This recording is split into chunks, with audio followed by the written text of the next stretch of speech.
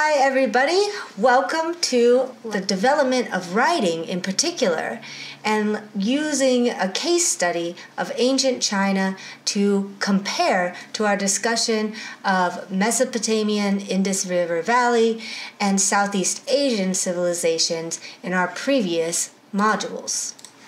So let's get into it. We have early evidence for writing around 2500 BC in China. This evidence is associated with divination rituals and comes from the site of Shangxia. At Shangxia, we have evidence found of writing in dozens of cracked oxen shoulder blades. These bones are identified as oracle bones and were used in divination ceremonies.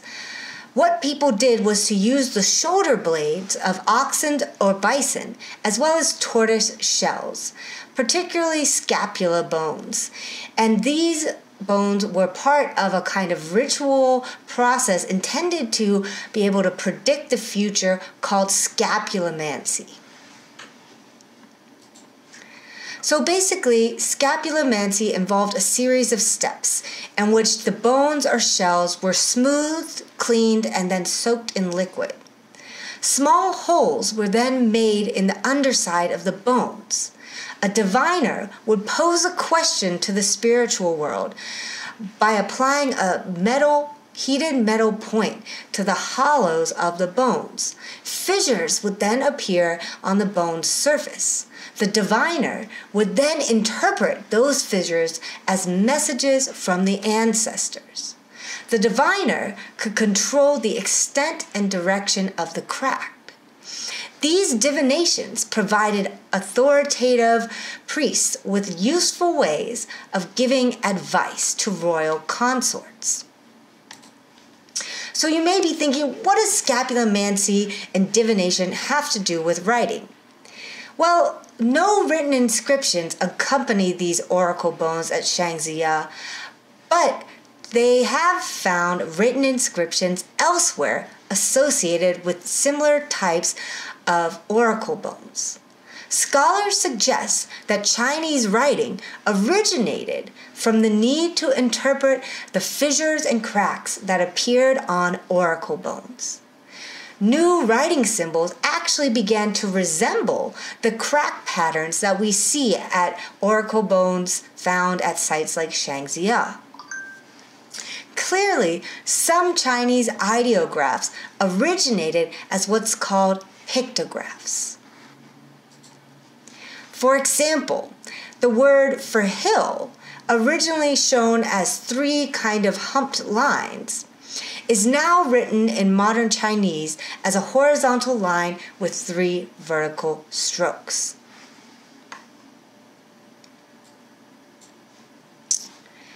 Divination and ritual played a vital part of village governmental structures. All official divination was addressed to the royal ancestor, and diviners served as kind of critical intermediaries between the living and the ultimate divine ancestor, referred to as Shangdi. Shangdi was a deity who served as the kind of original progenitor, the original ancestor of the royal line. The ruler was considered the head of all family lines. And so you actually have this kind of kinship structure that is linked into the cosmology of ancient China, which creates a hierarchy of rules. This kind of hierarchy of ruling obligated peasants to provide food and labor for their divine rulers. So you can see in ancient China, there's this kind of intersection between rituals, divination, religion, and the development of writing and hierarchy. So let's talk a little bit about what these early Chinese civilizations actually look like. The first large-scale civilization in northern China that we have archaeological evidence for is called the Shang Dynasty. It was founded by King Tan following the Battle of Mintigaitao. Evidence from oracle bones informs us that the Shang rulers of China lived in at least 7 different capitals situated within the modern province of Henan, Shandong, and Anhui.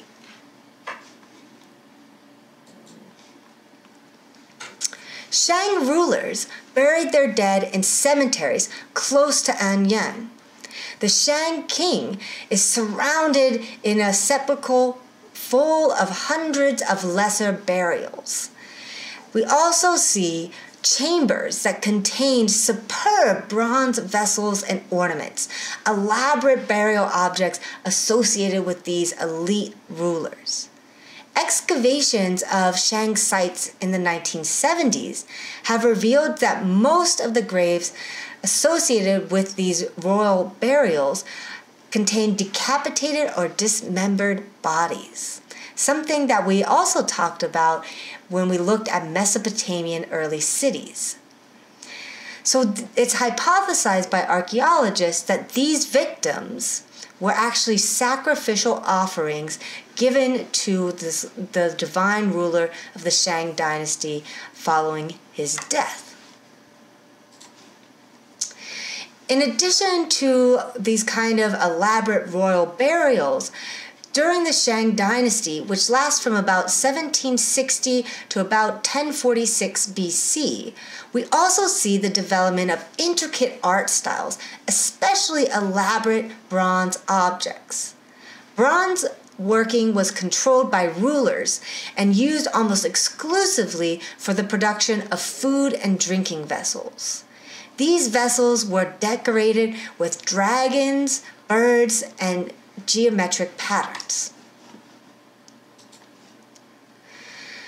During the Shang dynasty, we also see the development of a sophisticated standing army. Soldiers were actually conscripted to serve and were equipped with a kind of standardized set of weapons, which included bows and arrows, shields, small knives, and sharpening stones. Despite the fact that the Shang dynasty had a formidable standing army during the 11th century BC, the dynasty actually began to fray along its peripheries as formerly conquered states and regions sought independence. The last Shang king also neglected his duties and used torture on citizens, so he didn't have a strong base of support even within the capital and central part of the empire. These factors came to a head in a military defeat by King Wu of the Zhou province in the Battle of Moiwai in 1046 BC. The citizens of the Shang dynasty offered little resistance to King Wu as he marched into the central capital of the Shang dynasty. The Shang king retreated into his palace and committed suicide by setting the building on fire. Following these series of events, Wu established the Zhou dynasty, which was the longest lasting dynasty of ancient China. The Zhou dynasty was based on what's referred to as the feudal system, in which the emperor was positioned at the top of a hierarchical social system and was considered the divine son of God. Underneath the emperor were lords of local city-states who were given military and political control over surrounding farming villages. The commoners who lived in these villages neither possessed any power nor any land, and they were totally in the hands of the kings and nobles. This kind of lower class category within the feudal system can be divided into peasants who rented lands from nobles and in return were expected to have some kind of special service to this royalty. Artisans, who were men who did not take land on rent but opted to work, like doing tasks like blacksmithing, carpentry, or bronze work. servants, who were the people who worked in the houses and on the lands of nobles, as well as slaves, people who were made slaves primarily in wars or were bought to serve for their entire life without getting any compensation. The Zhou dynasty ushered in an important period of intellectual and artistic awakening that built on the development of writing and bronze working during the Shang dynasty. For example, during the Zhou dynasty, we see the emergence of important philosophical schools of thought, including Taoism, legalism, which we'll talk about in a bit, as well as Confucianism. Confucianism, in particular, came to play an important role in shaping Chinese political thought up until the present day. Confucianism, in particular, is attributed to the philosopher Confucius, who originally conceptualized this philosophy as a kind of set of political and moral doctrines that focused on everyday concerns, as opposed to kind of abstract existential thoughts about the afterworld. Confucianism really became a dominant political ideology in China during the Han Dynasty, which began around 200 BC. So some of the key features of Confucianism are the need for benevolent and frugal rulers. Confucius also stressed the importance of finding inner moral harmony and challenged the idea that some men are born superior to others. He also argued that being morally superior actually had nothing to do with who you were born or your biology, but was in fact a matter of character and personal development. While the Zhou dynasty introduced a new kind of hierarchical social system in the form of feudalism, and a new set of kind of religious and political beliefs in the form of Confucianism, its control of its vast empire eventually frayed during the 5th century BC, as regional leaders ignored their duties to the Zhou court and began fighting among themselves. These mounting internal tensions were made worse by non-Chinese aggressors who began to penetrate the borders of the empire. The period between 476 and roughly 221 BC is referred to as the Warring State period, in which 7 states contended for control of what was then the Zhou dynasty. This period of intense warfare came to a close in 221 BC, when China was unified once again by an emperor Ying Zhang from the small state in the far west of China called Qing. Qing were semi-nomadic horse breeders who ended up controlling about 1/3 of all the land under cultivation and 1/3 of the total population of this area of China. The Qing dynasty had a short duration, but had an important mark on Chinese civilization. While the Zhou dynasty has followed the principles of Confucianism, the Qing dynasty was structured around legalism, which was based on the idea that humans were wayward by nature and needed regulations. As part of legalism, there was a widespread abolition of the aristocracy, that upper class in the feudal system of the Zhou dynasty, and an institution of positions based on merit. We also see that scholarship during this time, ironically, was strongly suppressed, and literacy was denied to the majority of the population.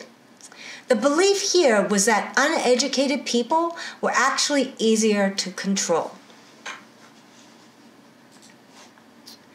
During the Qing dynasty, like what we see in other places in Mesopotamia in the Indus River Valley, we see the development of standardized forms of weights and measures, as well as the standardization of education, all of which were controlled by the central ruler.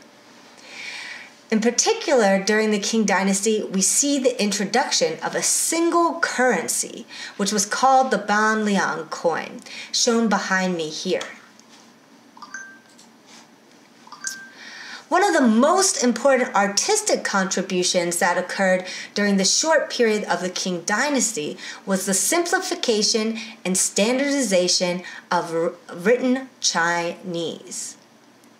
So you can see behind me the kind of evolution of the Chinese writing system from the early development of oracle bones during the Shang dynasty into kind of seals during the Zhou dynasty, and then during the Qing dynasty, a kind of formalization of modern Chinese writing systems, which continues into today.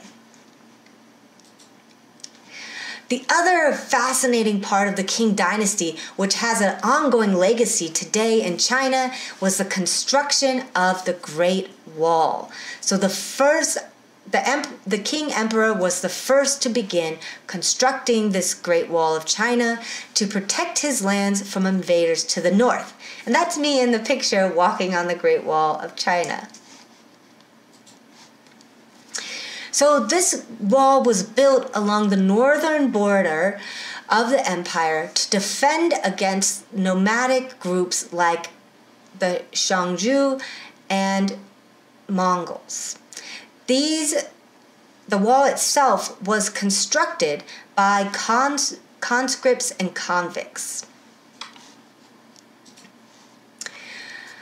The Great Wall was completed during the Ming Dynasty, which ran from about 1368 to 1664 CE.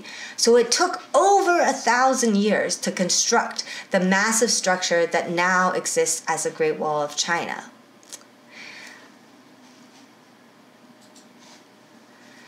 Yingzheng, the emperor of the Qing dynasty, in addition to constructing this massive wall along the borders of the empire, also constructed a massive monumental tomb to secure his place in the afterlife.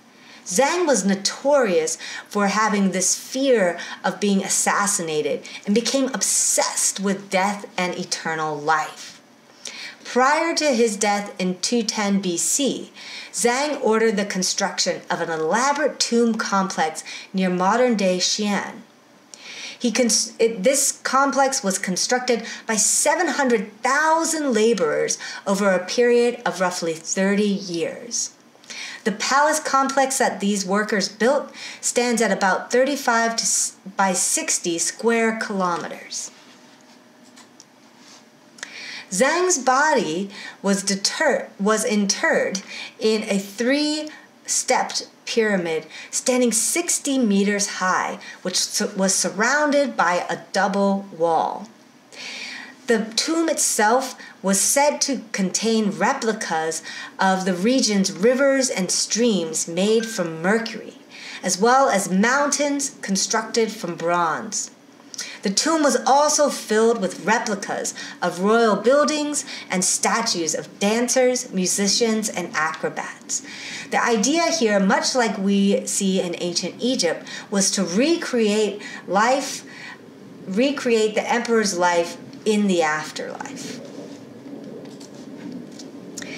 The giant tomb complex, which contained the emperor's body, was protected by a terracotta army of 8,000 life-size soldiers and horses, modeled in clay and distributed across 3 large pits. Each clay soldier has a unique facial expression, demonstrating a high level of craftsmanship and artistry. Excavations reveal over 40,000 bronze weapons in this tomb complex, including battle axes, crossbows, arrowheads, and spears. Each of these 8,000 figures has a unique facial feature, as you can see here, and was likely painted to become highly decorative and colorful.